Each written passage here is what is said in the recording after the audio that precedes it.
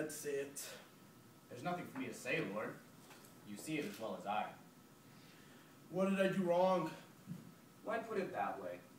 They're beautiful, they help each other, and they praise you every few minutes. Lucifer, they don't multiply.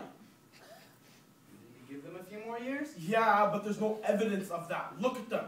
The perfect middle of a moonlit night. And they're playing handball.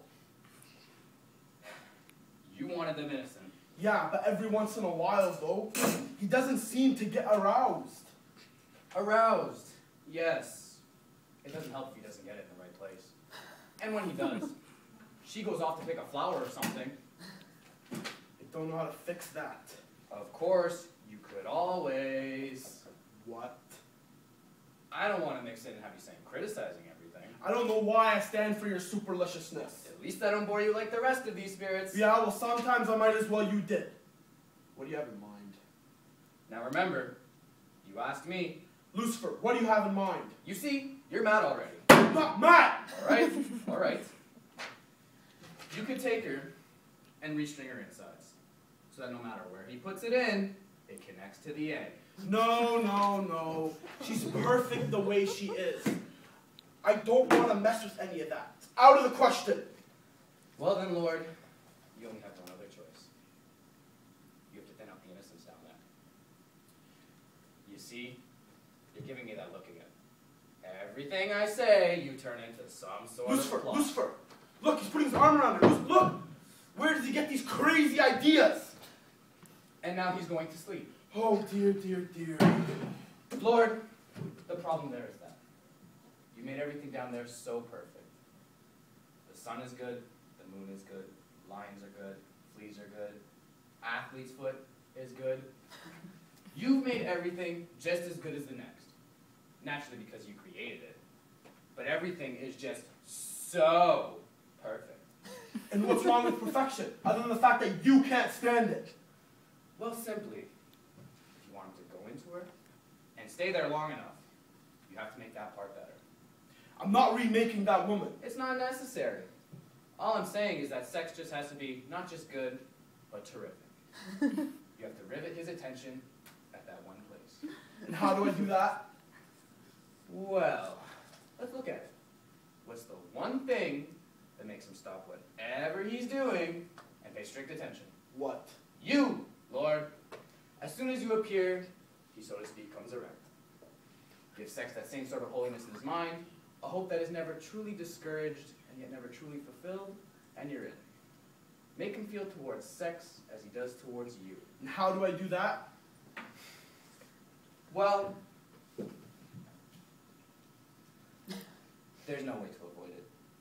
I'm simply going to have to talk about those apples. Lucifer! I refuse to believe that a man's only way to show his love for his God is to not eat some sort of fruit. Really? Now? Lord, I am of no use to you if I don't speak my mind. May I tell you why I think you planted that tree in the garden? You wanted Adam's praise for everything. Why then plant a tree that would make him wise, sophisticated, and analytical? May I continue? He will certainly, begin to question everything. But why is that necessarily bad? He'll not only marvel at the flower that blooms, but he'll discover chlorophyll and praise you for chlorophyll. He may lose his innocence, but once he knows that, he has every reason to praise you. That is why, quite consciously without knowing it, you planted that tree there. In 6 words, Lord, you wanted credit for everything. They must never eat those apples. Why then have you tempted him? Don't think that I'm not in conflict about this, okay? I planted that tree there because I wanted him to wake up every morning and say, for God's sake, I will never eat those apples. Not even one. Fine. But with the same absence of curiosity, he is not investigating Eve. And the other animals manage? They go into heat and the balloon goes up. Adam and Eve are almost always ready, and that means never ready. It's part of that dreadful uniformity down there. They're my children. I do not want them to know evil. Why call it evil? One apple and he'll know the difference between good and better. Think about it. He eats one apple, and he'll be all over her. Look, that damn fool is kissing a tree. He has no means of discriminating. Yeah, well, he should be kissing trees too. Fine. You have Eve and Adam, and it'll be 1,000 years before your grandfather. Think it over.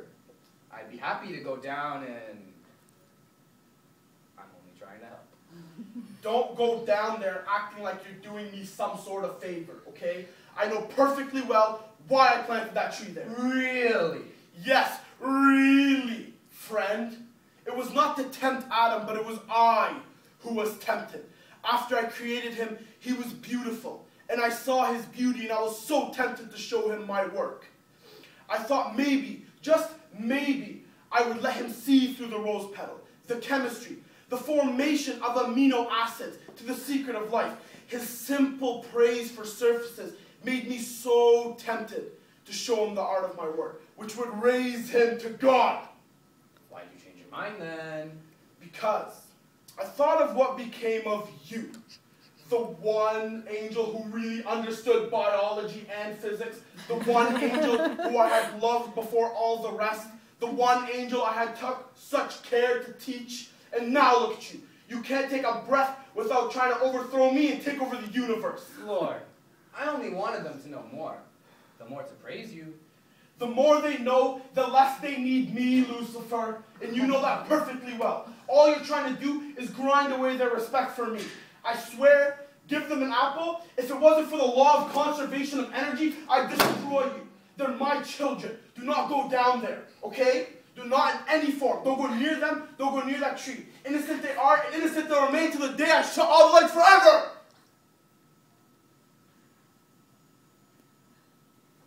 Now what is he really saying? He put it there to tempt himself. But then he's not to be one blind about innocence. And innocence is what blinds Adam to half his glories. I will help the Lord. Yes, that's the only way to put it. I'm his helper. I disobey what he says and carry out what he means. And if that's evil, then so be it. Strange. I've never felt so close to my Creator before. But no matter. Adam eats, and he and Eve multiply in blessed sin. Make way, dumb stars.